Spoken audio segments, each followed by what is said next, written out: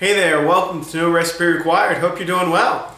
Tonight I'm going to do a steak for you. I've got some New York strips. I'm going to grill them up. I'm going to saute some mushrooms. This is going to be like a steak and mushroom dish. I absolutely love mushrooms with steak. I just think they marry so well together.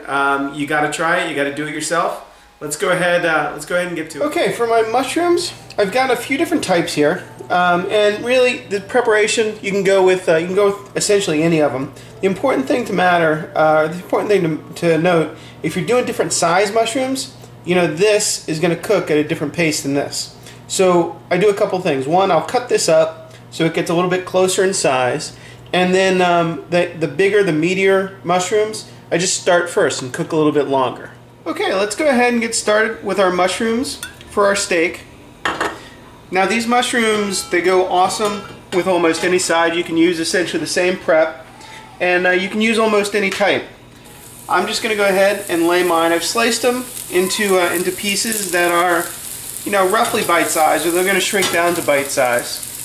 And I'm just going to saute them off at a good, you know, medium-high temperature until they become nice and kind of crusty on the outside and give up most of their water.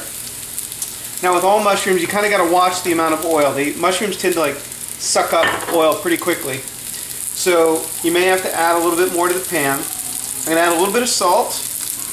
Like I said, turn my heat down to medium and just let them get nice and brown. I like to start mine with the cut side down as well.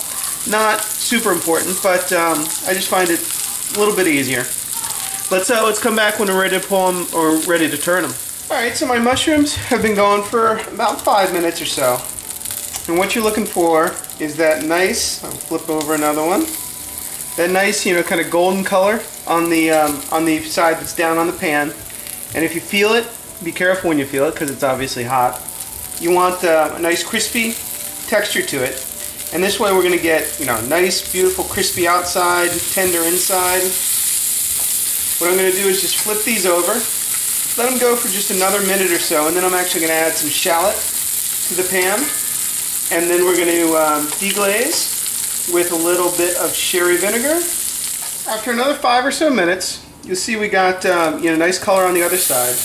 I'm going to add just a few rings of thinly sliced shallot, and this will you know, just give the mushrooms a little bit of that, you know, oniony, garlicky flavor. I'm going to toss that. The heat is, you know, down pretty low right now because I don't really want to caramelize those onions. I just want to soften them up a little bit. And then once they are done, we're going to come back and, like I said, deglaze with just a little bit of sherry vinegar. Okay, while our mushrooms are going for our steak and mushrooms, I'm going to cook off the steaks. Now, I happen to have New Yorks here. You can do it obviously with any cut you want. And the technique, pretty much the same. You want to get that pan smoking hot. You want to drop gingerly your steaks in there, seasoned steaks. You want to make sure you get a good amount of salt and pepper on them. And then once you lay them in there, you know, we're not going to touch them. We're just going to let them sear on that side, get that nice crust on them. You know, these ones especially, they're super thin, right? So they're going to cook in probably a total of 6 minutes, I'm going to say. Maybe 5 to get a medium rare. And you really need that high temperature to get that good crust on it. I'm going to let this go. We'll come back when we're ready to flip them over. Okay, like I said, these steaks don't take long to cook. I'm going to flip them over. Make sure we got that nice golden brown crust. And then, you know, if it was 3 minutes on that side, we'll probably do 2 minutes on this side. Then pull them off, let them rest for another 3 or 4 or 5 minutes. And then we'll be ready to serve them up. Okay, my steaks are done. They're where I want them. So I'm going to go ahead and pull them off the flame and just set them on a nice, you know, nice hot area on top of the stove to rest. We're going to take our pan, set it aside, and let's finish up our mushrooms. Okay, let's go ahead and finish up our mushrooms. I've got just a little bit of thyme here. I'm using dried, but if you had fresh thyme, that would be obviously great. I've got the heat turned up as well because I'm going to want to deglaze this. So I want to get the pan good and hot, which it is. Certainly getting there.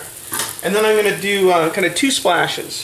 First one is just a little bit of Worcestershire sauce. Just a few drops. And then the second is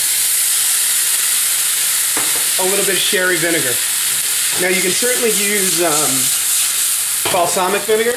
That would be awesome in here. But you know, I kind of like the sherry because balsamic vinegar, everybody knows, loves balsamic vinegar. Sherry, I find, gives it just a little bit of a you know, question mark, and lets you appreciate, you know, just maybe a little bit of a different taste. Okay, once we have our steak rested, we take our mushrooms, lay some of those guys right on top, pile it nice and high, and then maybe throw a little garnish. This is just some chive. You can use parsley. You can leave it as is. I'll see you next time on No Recipe Required.